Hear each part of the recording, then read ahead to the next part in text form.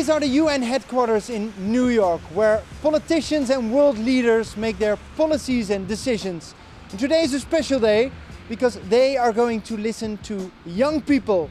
And of course, the Kids Correspondent is there.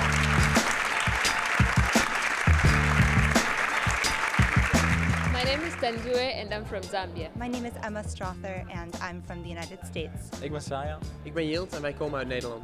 My name is John Singh and I'm from Burma. My name is Tapio Makupo from Zimbabwe. You are part of the largest generation of youth in history. They should be listening to us because we're the ones that have been affected the most. We're the ones that feel how it feels to not to go to school, to be hungry. The world needs to hear more young voices defending our only planet Earth.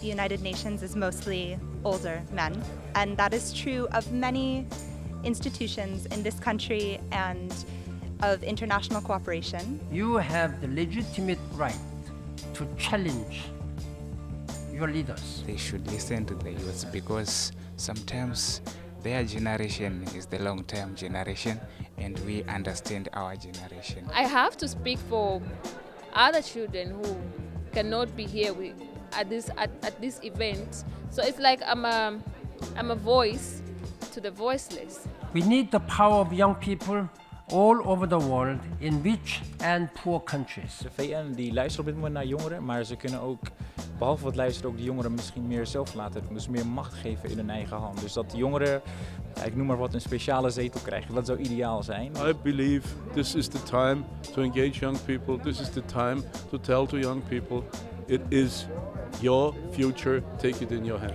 And so today is the day for us to decide to be on the right side of history and act. Just why don't you do this for us? This is after all our world. And I'm working for you.